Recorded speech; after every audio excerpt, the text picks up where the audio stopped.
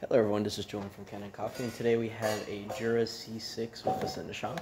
And it came in because the machine, every time you turned it on and booted it up, it would give you an error code 8 on the machine, on the screen.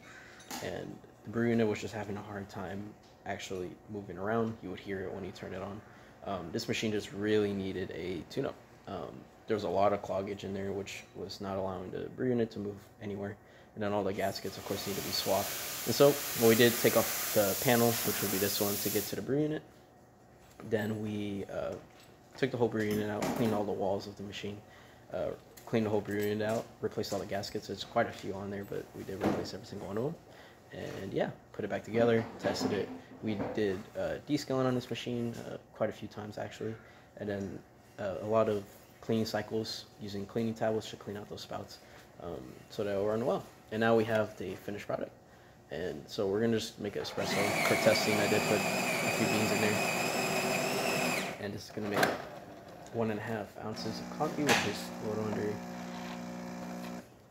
typical espresso, but we're gonna let that pour.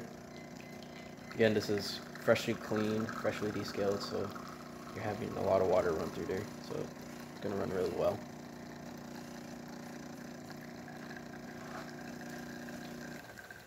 And there's that for you.